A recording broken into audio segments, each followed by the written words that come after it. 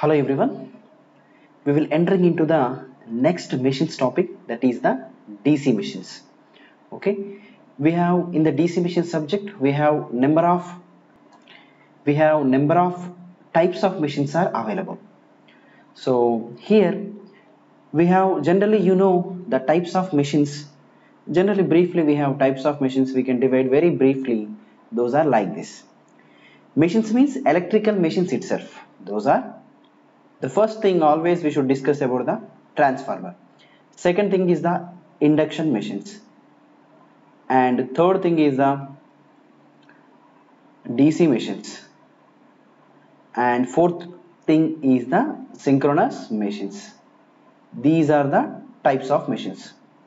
In these machines, we have some similar characteristics between the transformer and the induction machines. And same as above thing, we have similar characteristics between the DC machines and the synchronous machines. So after the completion of DC machines, we will discuss the synchronous machines. So it is a better thing. So always first we will discuss about the transformers, then after that we will discuss about the induction machines. And maybe you can follow the any order, but it is very easy to analyze. It is easy to analyze. So here the DC machines is nothing but simply DC electrical machines. DC electrical machines. So name itself here, the DC machines deals with DC supply. They have DC supply. That means, so generally any machine, that simply any machine, it will take some input and it will give some output.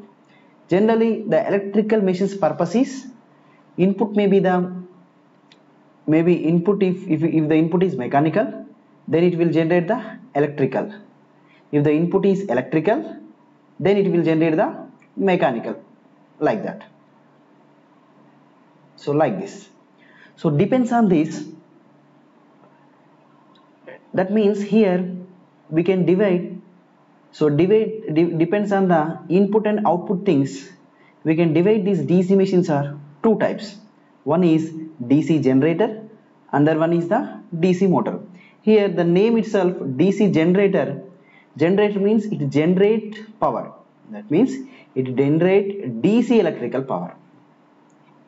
DC electrical power. That means DC electrical power means it will generate DC voltage and the DC current. And so any generator means it generates electrical power and it will take some mechanical power, like that. So this is the DC generator. What about DC motor? DC motor is reverse. That means it will take the input is electrical input, but that electrical input is nothing but it will take the DC voltage and the DC current, then it will generate mechanical power. So here the thing, so DC generator itself means it will generate the DC power, and DC motor itself it will take the DC electrical power. That means, so it completely deals with the DC supply. That's why it is called the DC machine. But what about the remaining machines? If you look at this, transformer deals with AC supply. You know that. Induction machine also is nothing but the AC supply. And synchronous machine also the AC supply. But this machine particularly takes the DC supply. That's why it is the DC machine. So remaining all the machines are the AC machines.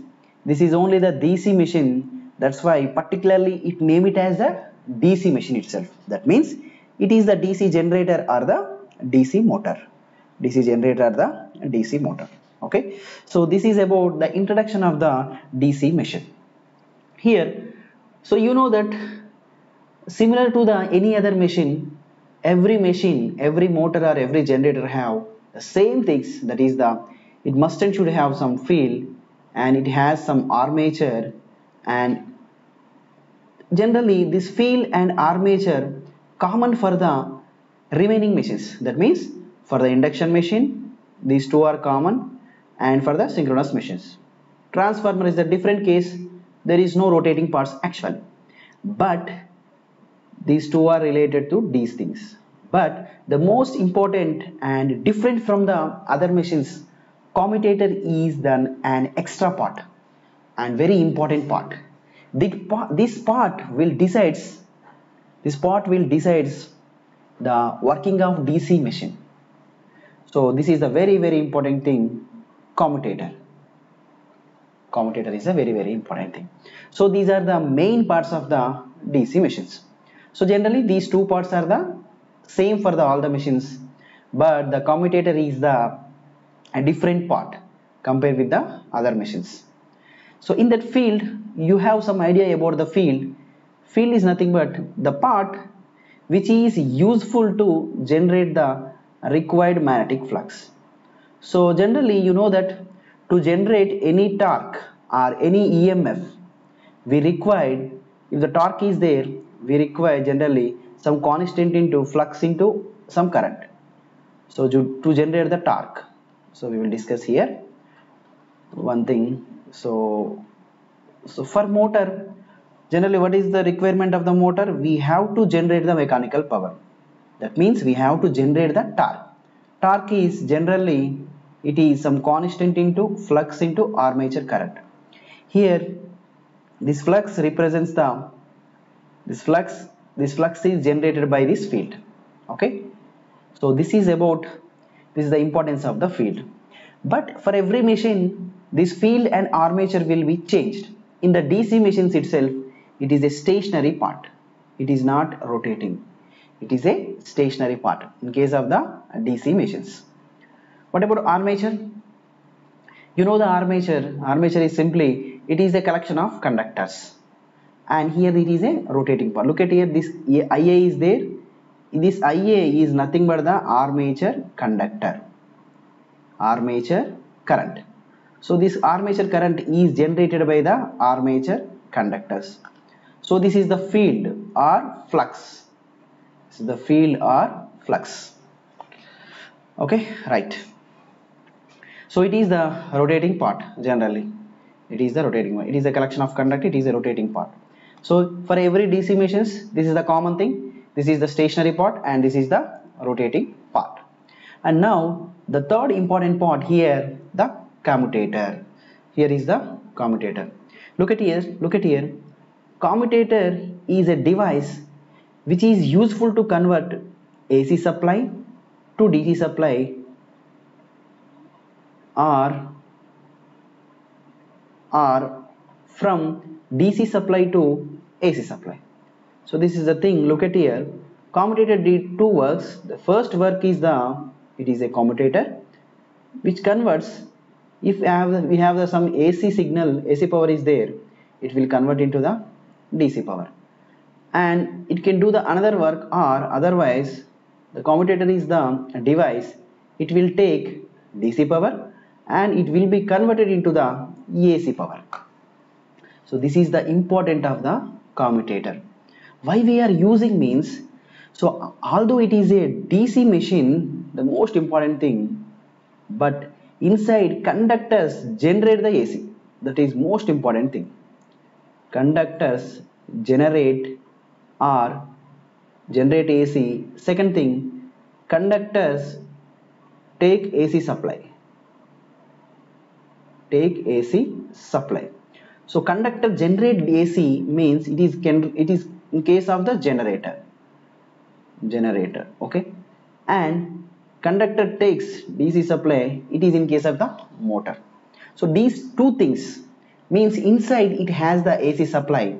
That's why the conversion is the very important case here. So we required conversion is very important case. That's why it will take the AC power and it will generate the DC power, and it will take the DC power and it will generate the AC power.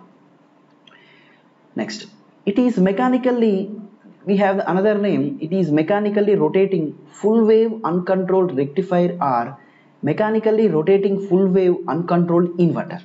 So we can name it as the another thing, that is it is mechanically rotating part. That means it is a rotating part. So commutator is the rotating part, and full wave uncontrolled rectifier. You know that what is the rectifier? Operation of the rectifier. Generally the rectifier is for to convert the AC supply to the DC supply. That is the main intention of the rectifier. And what about inverter? Otherwise inverter is simple thing, it is converts DC supply to AC supply. So AC to DC, it is from the DC generators, it is used in DC generators, and it is conversion from DC to AC, it is from the DC motor. It is from the DC generator and it is from the DC motor. Okay, so